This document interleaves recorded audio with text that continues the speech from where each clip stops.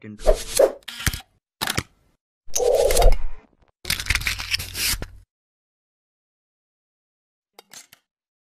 Hi guys, welcome back to part 57 of the Arduino tutorials. In my previous video, we have worked on the rain sensor, starting from the basic working principle, interfacing with Arduino, and basic coding to read the sensor values and control the LED brightness based on the amount of raindrops. So in this video, we'll be making automatic rain sensing wiper project using the rain sensor and servo motor. Before watching this video, you should be familiar with the rain sensor and servo motor basics. So make sure you check out those tutorial links from the description box. For this video, you need Arduino board, rain sensor module, two servo motors. I'm using this SG90 micro servo motor and some jumper wires. I purchased all these project components from flyrobo.in.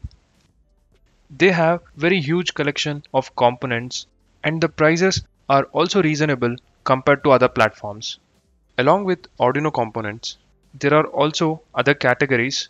So the single platform will help you to get all the required materials for your projects. Make sure you explore their products.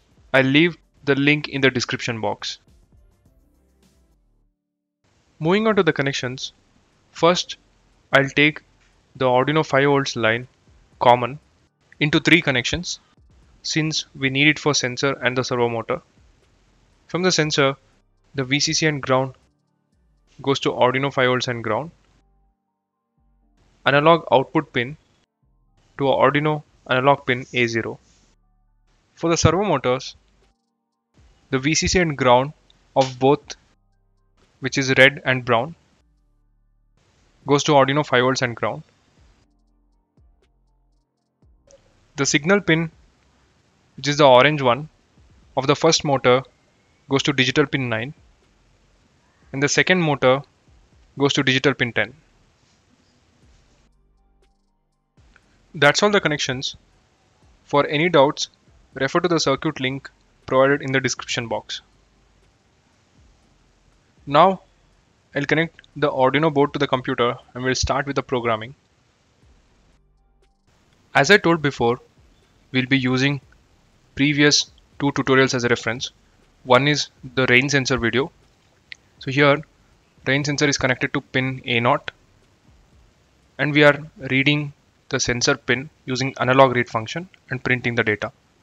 So this will be the first code which remains same in this project as well. The second video is on the servo motor. So using servo library, we are creating servo object attaching to pin 9.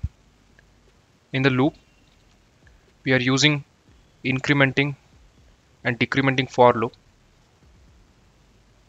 to move the servo shaft 0 to 180 degree and 180 to 0. So this uses write function. For our today's project, I'll just combine both of this logic. I've already written the code. I'll just go through the flow.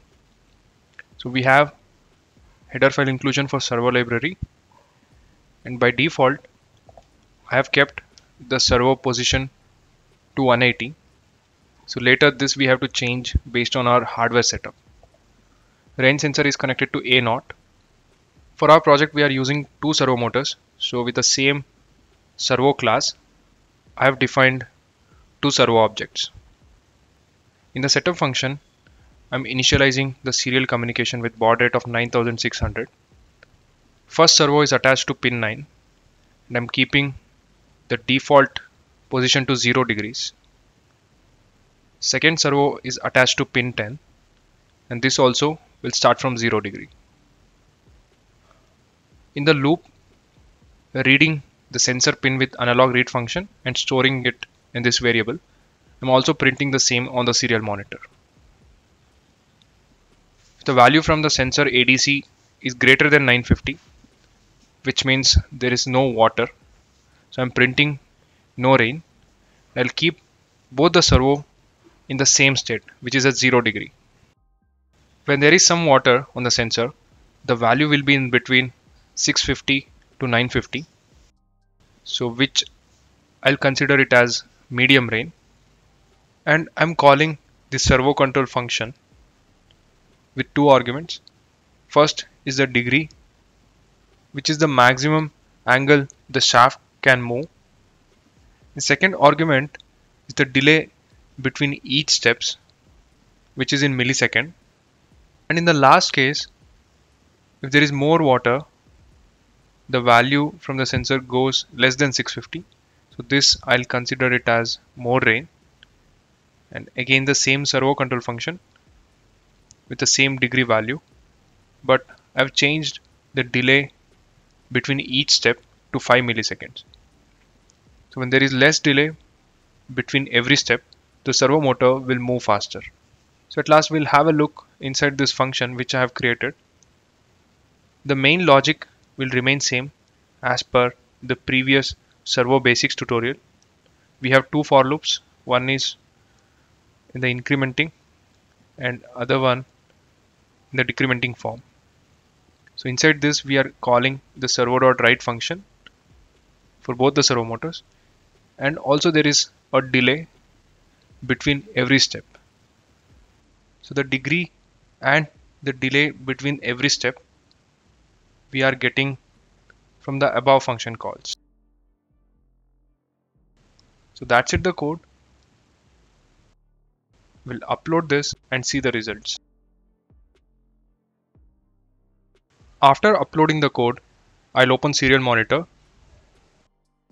By default, I'm getting the sensor ADC value as 1019, which is no rain. If I spray some water drops on the sensor, the value goes in between 650 to 950, which indicates medium rain. So that's why both the motors start working with lower speed. So I'll increase the water drops. The sensor value is less than 650, which indicates more rain. As we can see, the servo motors started moving with faster speed. If I remove some water drops, the speed automatically decreases. On completely removing the water drops, servo motors stop working.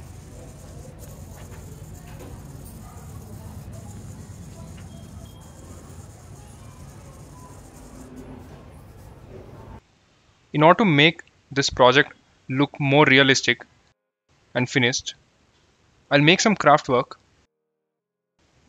mounting the servos.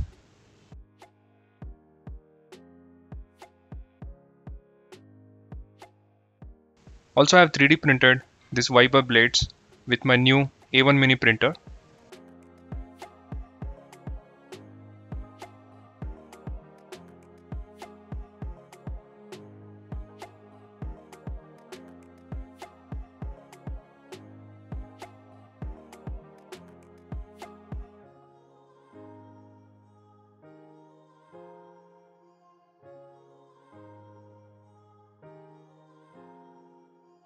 This is how it looks finally after assembling everything.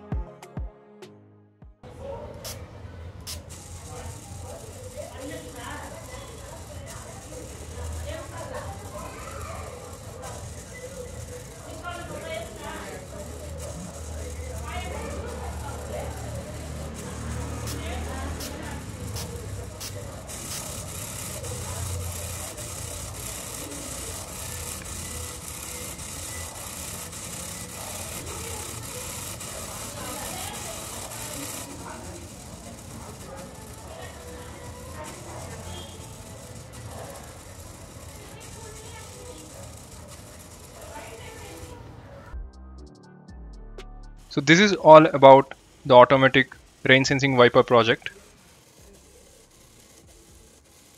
I hope it was interesting and useful. If you are planning to make this project, you can check out the code and circuit link from the description. For any doubts, let me know in the comment section below.